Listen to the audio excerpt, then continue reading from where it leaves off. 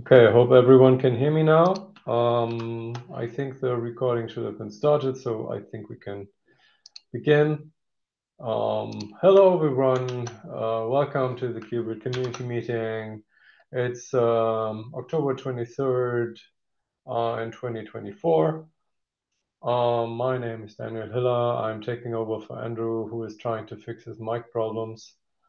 And he'll reboot and then probably take over. I hope everyone can see my screen okay. Yep, you can see it. Great. Thanks for confirming. So first of all, let me introduce you to what is going on here. We have the weekly community meeting every Wednesday at 4 p.m. 3 p.m. CST. Or 4 p.m. I don't know. You could check out the community calendar. I'm going to drop the link to the Google document that is holding the meeting notes into the chat so that everyone can take this. You have to be signed up to the KubeVirt Dev mailing list to access that one. Just a quick reminder. Please add your attendance to the document.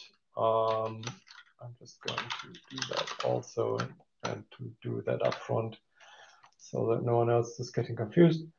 So first of all, if your organization is using KubeVirt, either like as a vendor or otherwise, please add your organization to the adopters markdown. You can follow us on Twitter. We have a Twitter account, which you can also find in the community meeting notes. There is a community page where you can find everything about KubeVirt as a starting point. And if you're a regular contributor, we recommend that you join the KubeVirt org as a GitHub project member. So my next question would be, do we have any new members this week that would like to introduce themselves to the community?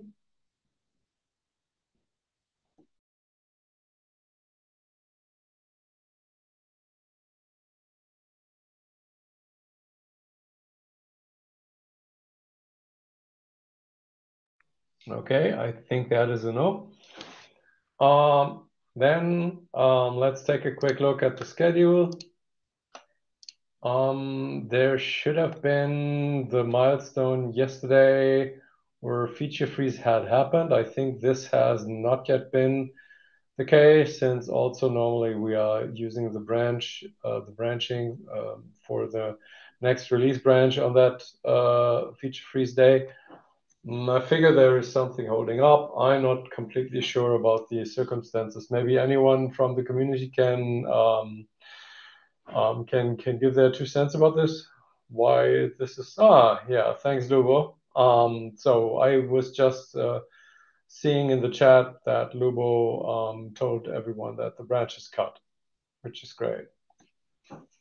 So next milestone will be then the first RC0 release and on the 29th of October this year. And then from then on, we will go on with RC1 and GA in November. Call for papers check-in. Let's take a quick look. I'm not sure if there is something that is coming up, but let's see. Hey, Andrew, is that your microphone that I hear, or was that Stu? No, yeah, that was me just tapping to see if it works. It does work, right? Yeah, I can hear you. So that's great. Awesome. Okay, do you want to take over? I just got to the community wiki events overview. I think the next conference that we have listed up here is the KubeCon EU 25. Yep. Yeah, and that is due at the end of November. It'll be in London, England next year, first week of April. So there is still a month of time before that submission is due, but this is a famously difficult conference to get into. So if you are thinking of going, if you do want to submit to something, it's best to get work on it now, and reach out if you'd like any help refining your submission to make it more competitive.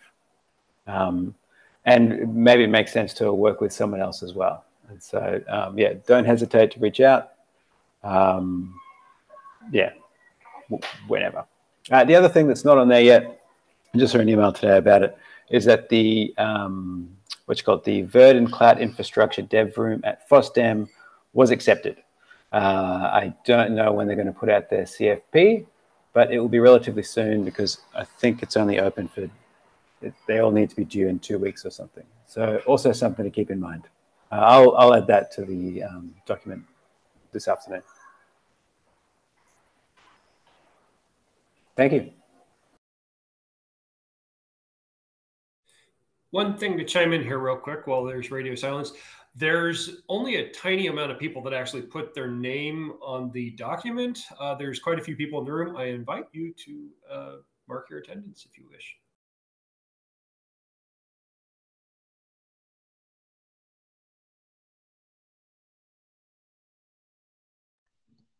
Yes, you're a good reminder. I think that always makes sense to add your name to that so that we have like an overview of the schedule.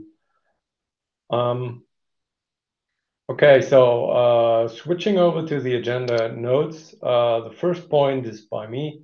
Brian and me were recently discussing how we would continue with looking at the reviewers and approvers on the release branches. Jed opened up this quite a while ago, and saying that on the old release branches, there is like old approvers who have been turned to emeritus in the main branch. And we should at some point somehow sync the reviewers and approvers from the main branch towards the release branches.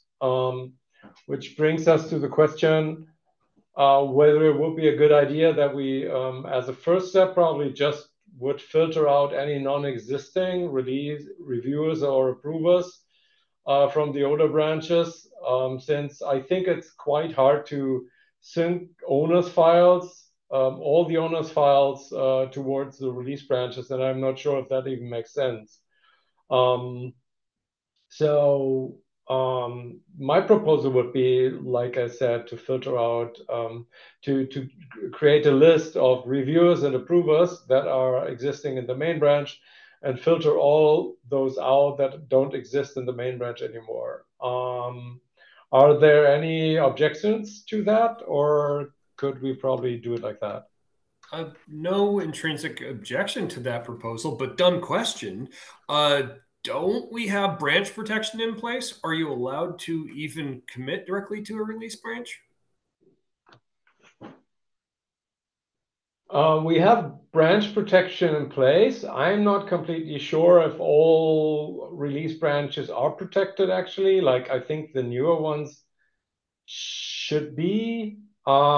But yeah, in general, normally, I think that no one even can commit directly to any release branch. So maybe can you rephrase the question? Probably. Maybe. Yeah, you know what? I'm overthinking it. We can always create a merge request and merge it properly. I was just confusing myself. Never mind. Noise.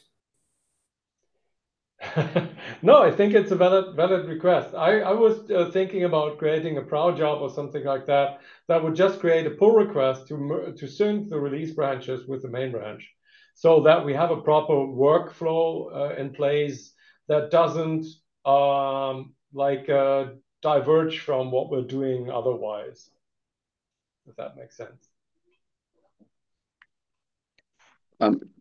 Did we try as hard as we could to just have proud look at the only main for the owners, even if you're in a release branch, and have we like talked to the team, to the proud team, and made sure that that was truly impossible?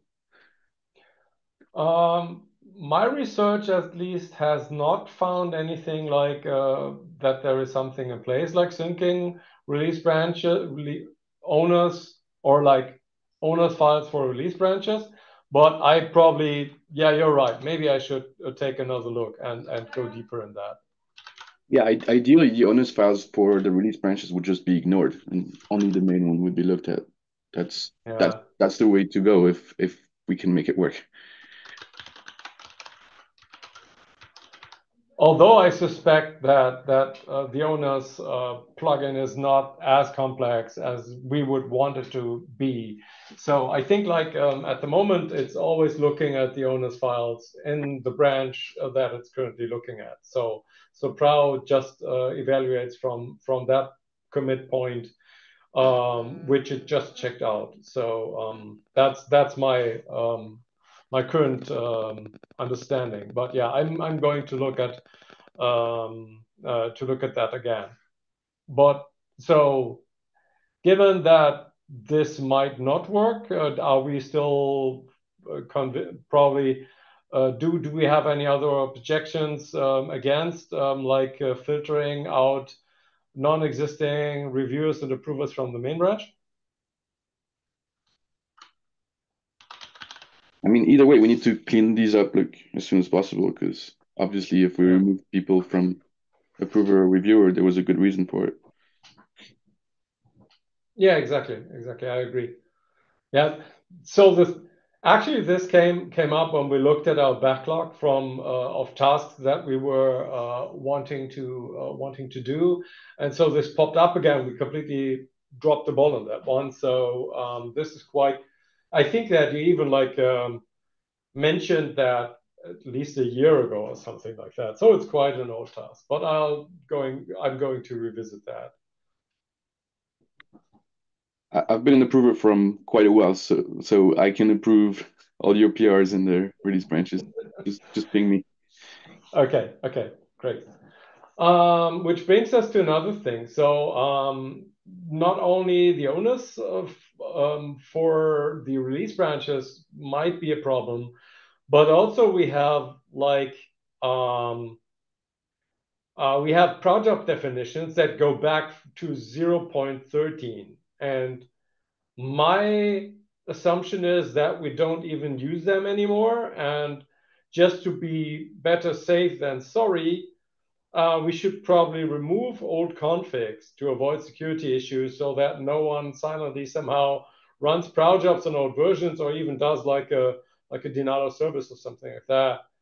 So my question would be, how many versions do we currently need to keep? I figure that obviously like for the 1.x versions, we need to keep all of them, but like the history should probably be cut at 0.50 or something. What does the community think about that?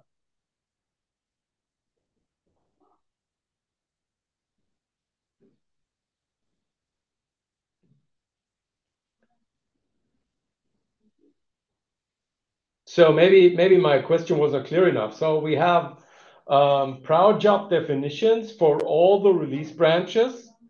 And whenever you create a merge or a pull request against any of the release branches, a couple of projects will be kicking in.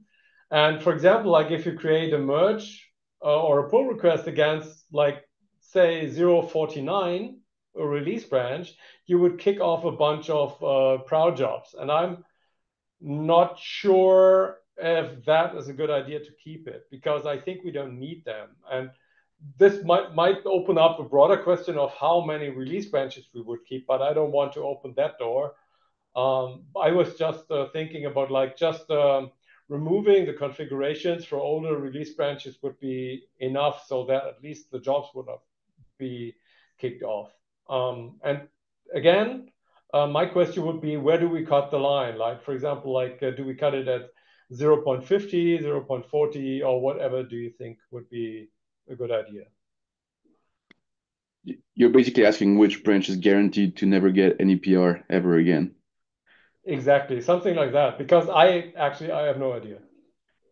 I could see a PR against 049, maybe, but nothing before that. At least as far as Red Hat is concerned, it's kind of like it depends on what downstream companies are maintaining.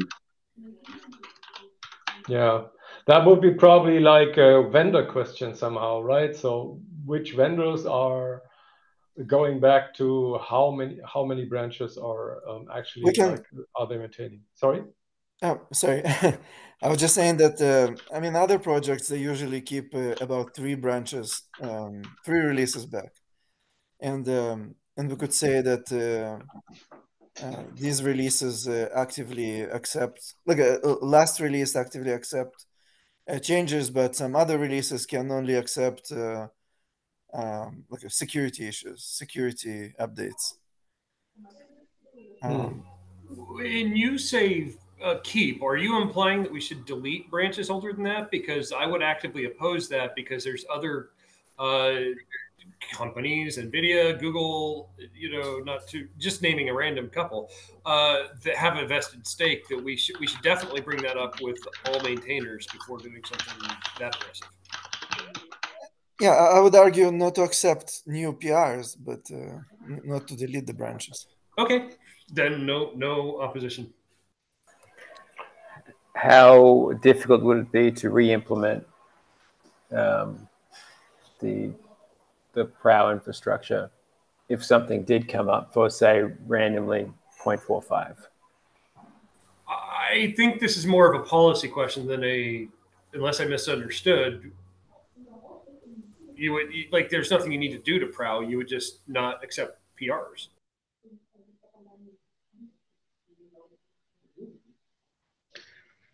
Are we just talking about pre-submits here? Yes, exactly. So currently we are just so to get back to my initial question, I was just asking which configurations for or whether we should delete configurations for release branches older than X, just in order to not kick off the proud jobs for those. That was my initial question, I think. But we're not talking about any any periodics, right? I mean, there's no periodics running for okay -3, I guess, right? In that case, it suggests anything below 1.0, to be honest.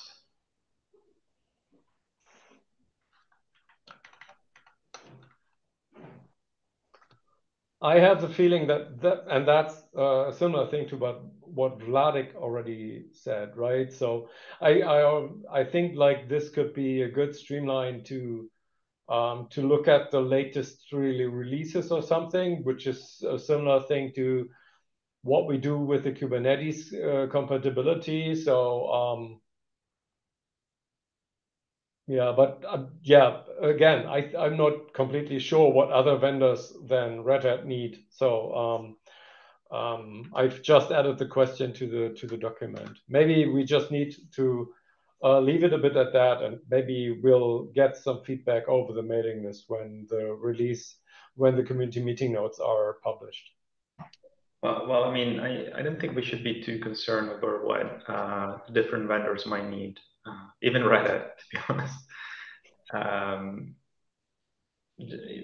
I mean, I would just keep 1.0 because we have some like stronger API guarantees, starting from 1.0.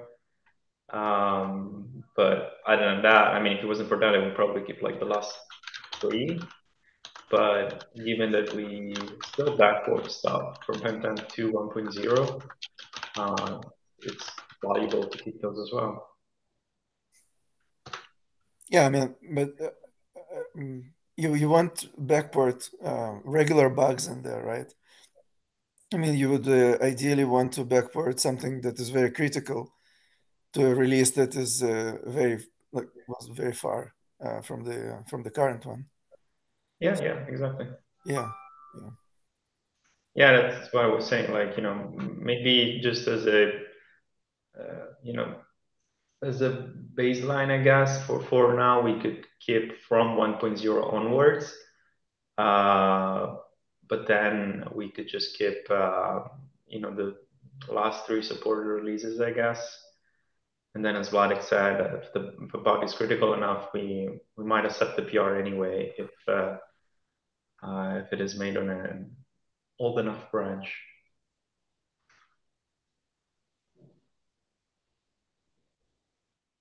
I mean, another option could also be like just downsizing the number of jobs that are being run there.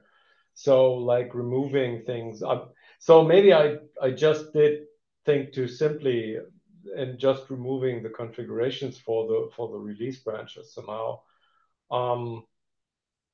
Yeah, maybe I need to make up my mind again. So I'm just closing myself out here and thinking I'll be thinking a bit about that.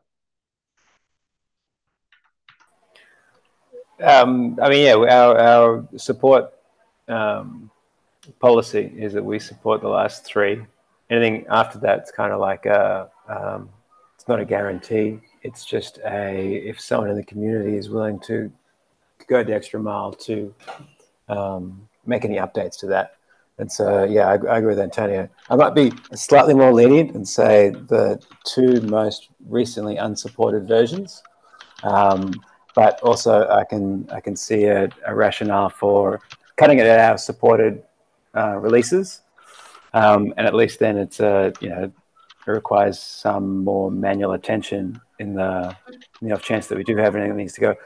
Is anyone able to tell, like, when was the last time we had to backport anything like outrageously old? We're backporting to 1.2 right now, or 1.0. Let me double check that. I think the oldest I've seen lately was 1.0. Yes, I haven't seen anything older than that. Okay, I mean, I wouldn't call that outrageously unsupported. I'd say that's just slightly missing the boat. But anything in the pre 1.0, if we're pushing in that last year, the the oldest branch that we're currently backporting to is 0.58. Oof. Yeah, that's fun. When was that? Let me rephrase. The oldest branch that we would likely target because of bug fixes or CVEs is 0.58. Right, but I think what Daniel is trying to suggest is like the start of the introduction of a policy, maybe.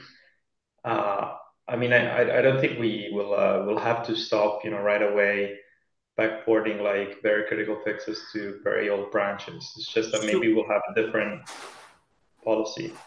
Yeah, I hear you.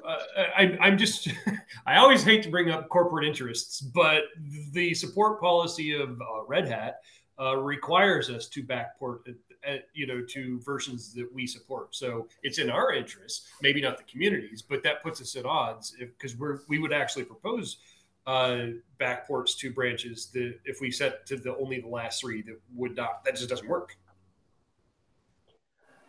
I'll direct people's attention to Lubo's comment in chat, because I think that's a great idea. Putting it into the mailing list and then having a process where people can ask for exceptions. Okay, sure. I mean, just as a last note on that one, removing the proc configs doesn't mean that a branch or a pull request cannot get merged anymore. This is only just that no prow jobs are being kicked off. So this might still be mergeable, but only without tests. And obviously that is a bad idea, but yeah, at least that's horrible. It doesn't hinder. I think exactly. we're making the situation measurably and demonstrably worse for what end. I don't know. Yeah, but yeah. So given, I think we just should take it to the mailing list. I'm going to create a proper ask to the mailing list for that one. Daniel, what's the real concern here, like bus security? The concern is like in conjunction with having old reviewers and approvers on the boat for old branches, you could probably inject something from someone who has been a member earlier days, to a very old branch, and also like kick off. So another aspect for me would be running proud jobs on a very high rate, for example, that blocks anything else in our CI. But given that, I think this is like I figure this is a minor security concern, but this is also like housekeeping, you know. I think like just when I saw release 0.13, I thought this rang a bell to me. Should we even keep this? So that's I think like it's more a housekeeping thing than really a security concern. Coming back to reviews and approvers, that could be a thing, but like the proud configurations is just housekeeping, I think. Maybe we could just switch those, I'll say unsupported versions, but let's say very old versions and for this instance to, like you'd have to, maybe like approvers or, yeah, I'd say approvers have to like manually start the pre-submits, like they have to give an okay or something like that. I mean, so we would keep the configurations, but we wouldn't, you wouldn't have the pro jobs getting triggered automatically by a backport. Okay, so you're suggesting that we need an okay to test for older branches. Sort of, yeah. Which sure, but it comes back to Jed's comment from 10 minutes ago is we still should be using the current owners from main for that. So if we can solve that problem, then why everything else doesn't need to be discussed. We would just use the owners from main.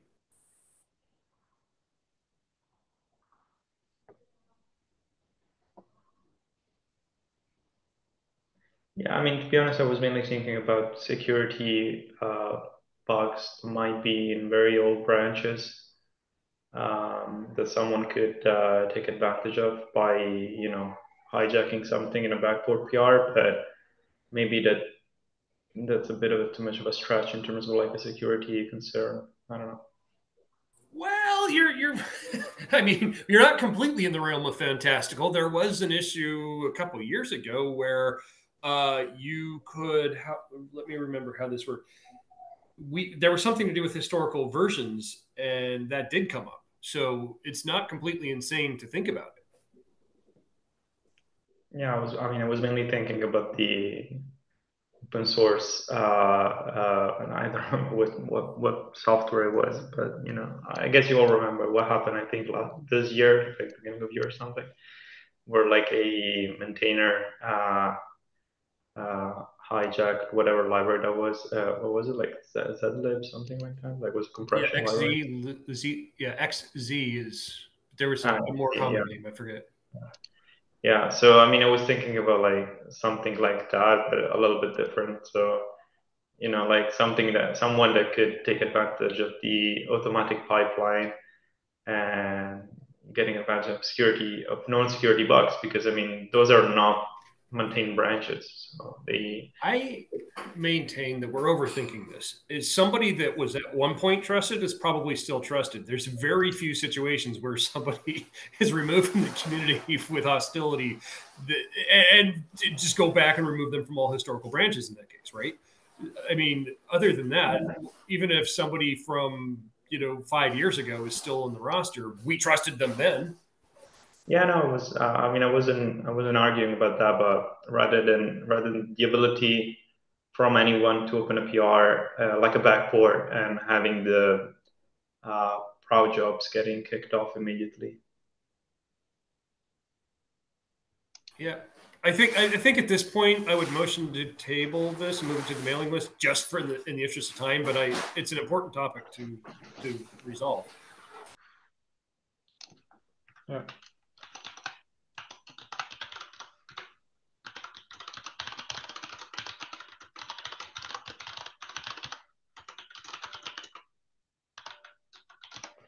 Okay. Yeah. That's this.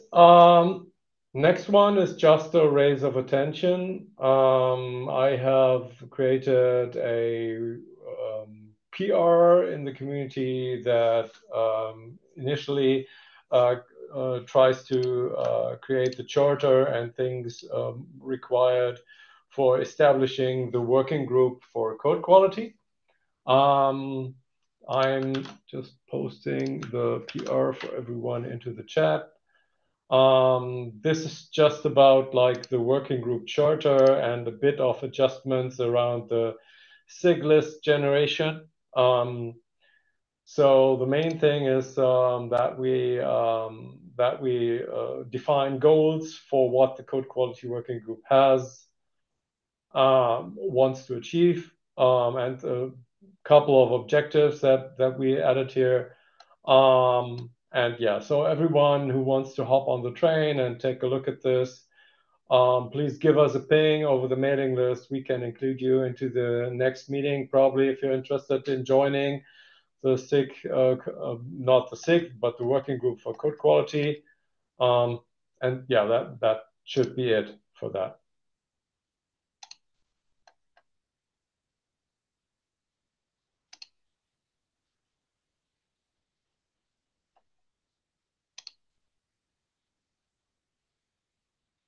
So I think like this is the open floor.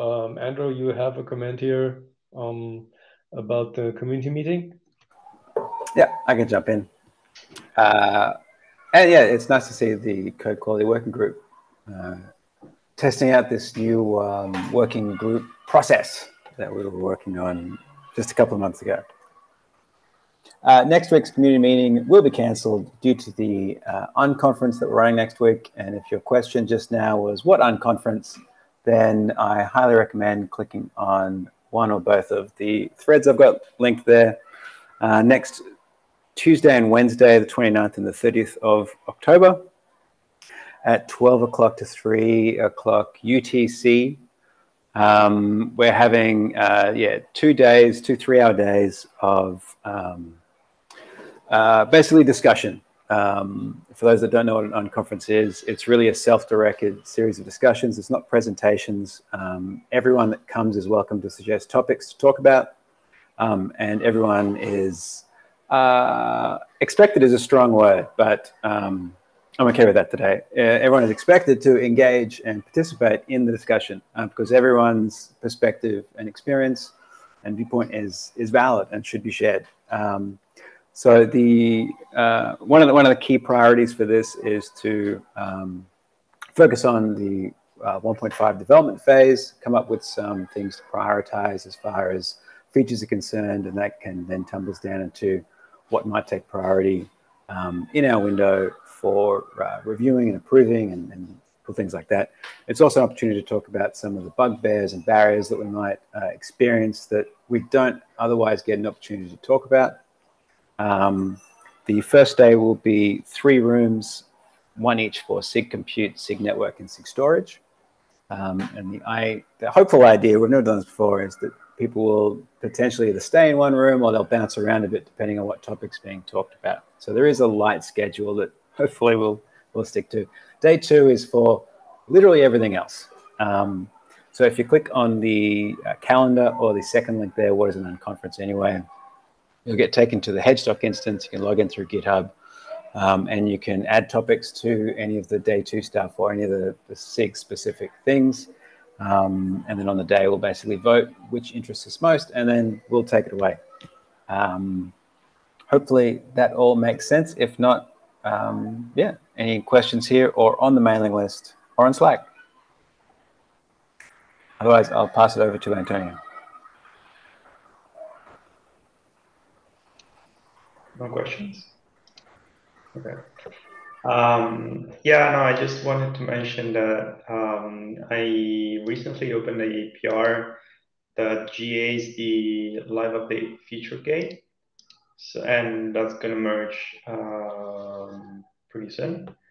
And I just wanted to bring the attention over the fact that I plan to make the live update rollout strategy as default for 1.5. For which we are just at the beginning of the cycle. And yeah, I just wanted to take the chance of making some sort of a survey, if anyone is particularly against this, or if there's any pushback, just a request for comments.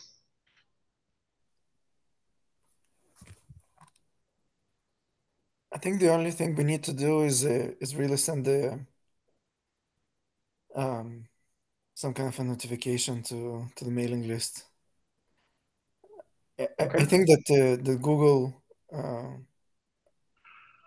we're counting on the fact that it's not live updatable, but I don't know. We should raise this. Yeah, okay. I'll once the PR the GSD feature gate, I'll send on an email. Just a note. I mean, the stage setting, which is the default settings or default setting right now, will still be available. So if someone needs it, they can use it. Yep.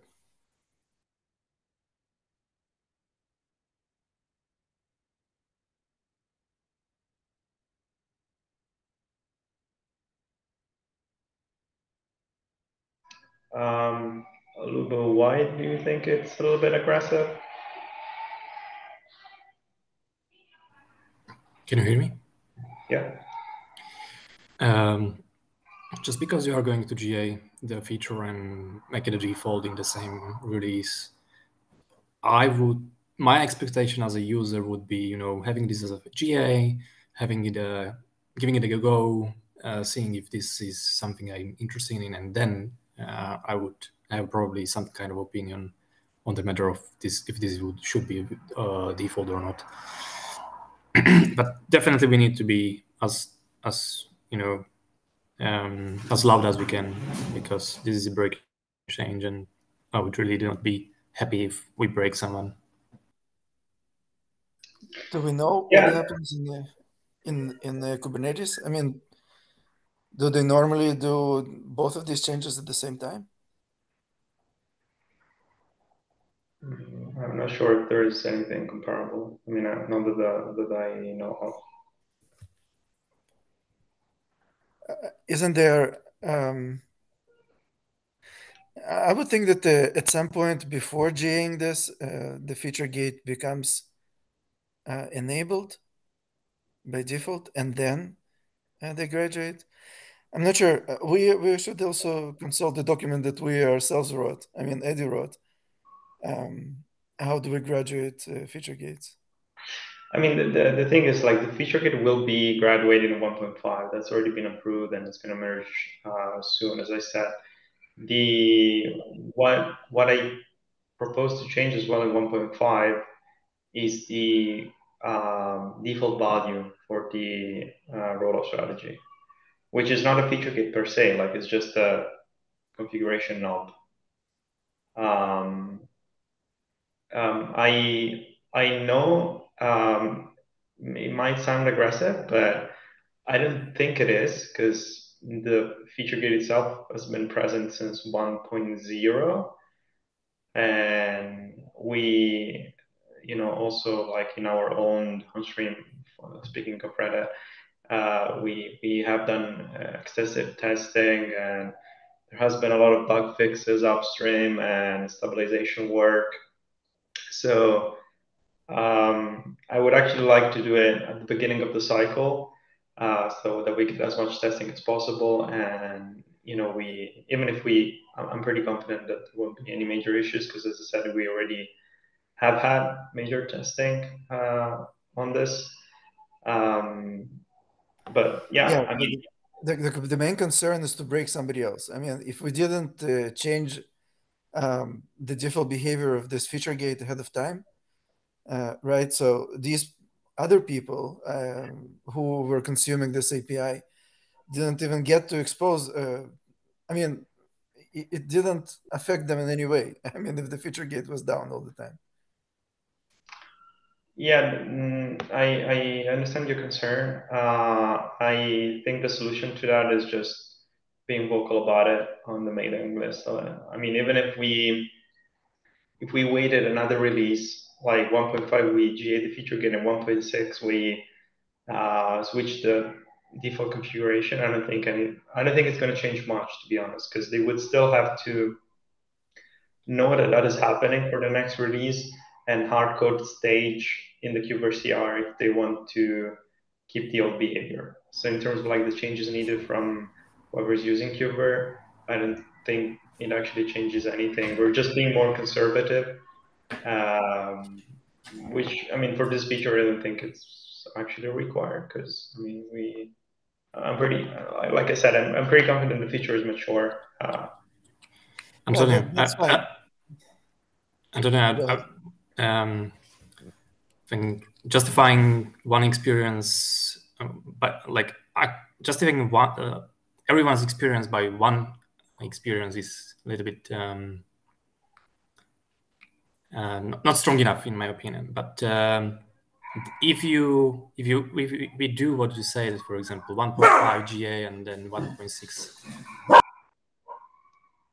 and 1.6 change of the default, then you give a time, everybody equal time to test the changes, because these changes are not only about how we roll out the changes of the VM, but it also changes the API of the VM. So you now have more CPUs there that are offline. You have the virtual MEM device, and there might be VMs that needs a little bit of configuration to disable these, right?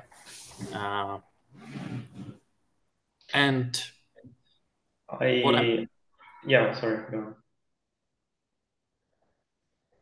And by giving at least one release of having a GA on this feature, and also having the notice of the change, you give them time to test these stuff in some kind of staging environment, or however they want to do it.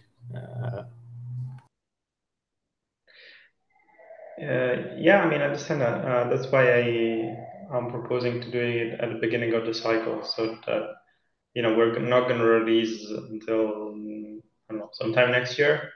What is it? 3 months? I'm not sure. So I don't know. I thought that would be enough. But if you guys, want to wait for 1.6, I mean, it's not like it's okay. Like I don't mind too much. I just think personally, having worked on it, the whole thing is pretty stable, and since that's the future, I would like to start investing in it, even in terms of like upstream testing, as soon as possible, rather than waiting out a lot of time. I mean, I'm always of the opinion that upstream we should be bleeding edge, even in terms of like how we take our decisions. Then if someone else doesn't want to, they just use the configuration now to default to the old behavior. As long as like a change is well communicated, I don't think that's an issue. But yeah. Yeah, you're right. But I mean, we agreed to a certain process, right? How do we graduate feature gates? Yeah, no, the thing is like the process is about feature gates. This is not a feature gate. Yeah, but even in that process, we didn't follow. I see that Lubo approved this PR, but this feature gate was never enabled by default before approving that. Sorry, the feature was never enabled by default? Yes. Well, I mean, that cannot happen until it's GA. But again, that's what I'm saying, that we agreed to a certain process, that we're going to follow a certain process. And now we are diverging from this. How do we expect other people to follow the process? Like just to the point, when we were making the process, we didn't state what will happen with the features that are already existing, and this one is one of those. So that's why we didn't follow the same flow or the process we set up. I don't know. I don't see a difference, but I don't see it as well. But I did have the remark on the PR, I believe, and it specifically did not talk about it.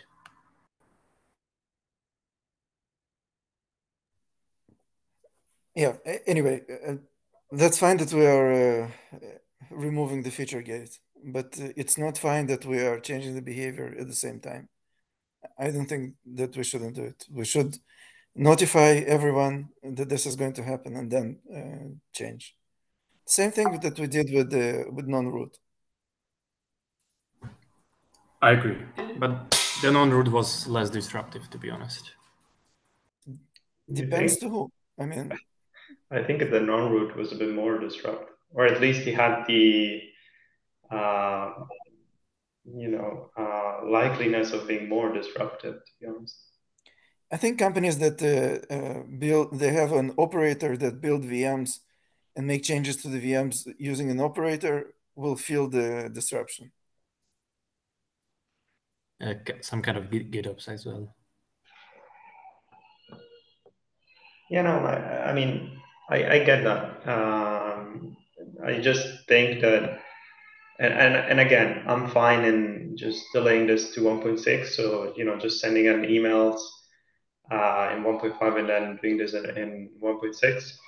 I just think as a general rule, we shouldn't be afraid of taking decisions, especially in things we already decided we want to invest into. And the important bit is that we just let everyone choose whatever they want in terms of like user behavior, as long as we expose the right configuration knobs. And this is one of those cases. But I understand your your concerns. Yeah, I mean, I'm not against making changes, but again, I think we agreed to a certain process that these changes will get enabled by default first, and then we graduate them. I think that's the process. And as far as I know, with your proposal, you would need to enable alpha or beta feature gate, then explicitly set the behavior to stage, then update. The feature gate will be gone and default will be something else. So doesn't sound correct to me. I think it should be GA, then I should be aware of the change so I can explicitly set that I want the staging behavior, and then I can upgrade to a version which changes the behavior. Yeah, I agree with Lugo. Otherwise, how can you have the chance to try it without enabling the feature gate? Yeah, but we didn't do even the first part. We didn't set. I mean, before graduating, we didn't enable the feature gate, so people were not even exposed. I mean, people who didn't notice these changes, they were not exposed to this API at all. It was always disabled by default.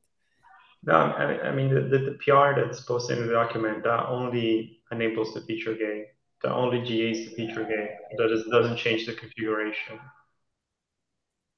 That's why I'm bringing it up. I'm bringing it up here because I mean for now it's just something that I wanted to propose. I mean I haven't implemented it.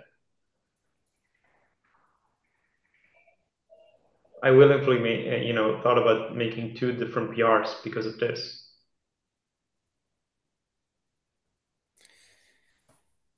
I don't know.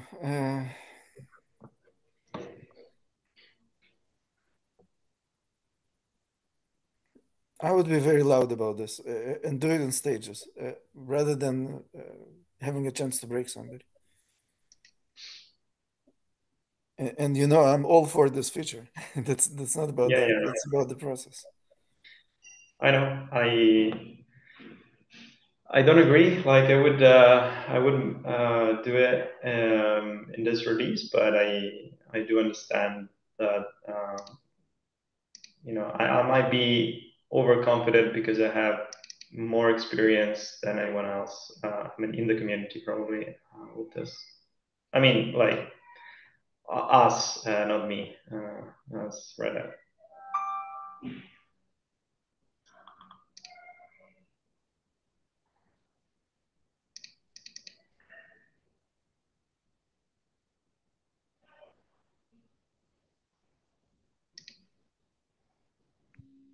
Okay, so I'm not completely sure what conclusion we have drawn from this. Do we now, how do we proceed? Do we now like add some or send something, send a notification to the mailing list about this, or how do we continue with that? I mean, I, the PR is already going in, so that's is done. I would suggest taking it to the mailing list first, asking people if they are okay with the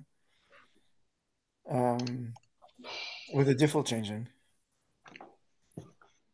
yeah. I mean, removing the feature gate doesn't change anything. Like KubeVirt will work as it worked yesterday. So yeah, I'll just send out an email proposing this change for 1.6 since I mean the consensus here. I mean, it sounded like you guys are more comfortable with having this in 1.6. So. Okay.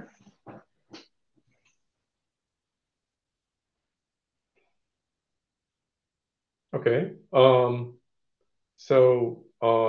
I think we don't have anything else for the open floor. If there is no more further comments to that live update rollout strategy stuff, I would probably just want to grab your attention, all the community approvers and reviewers here. I have a pull request that I would want to get in that updates the how the repo group SQL is updated for the CNCF DevStats dashboard that we have.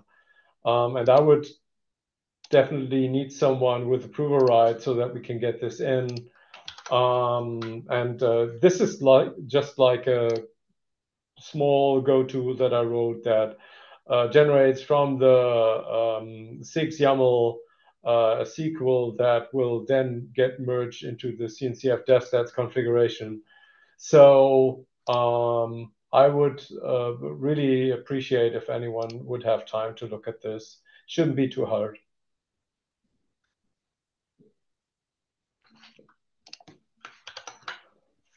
I mean, do we I know don't know does how many people have maintainer access or commit approval rights in the community repo, by the way. I don't think I do, for instance.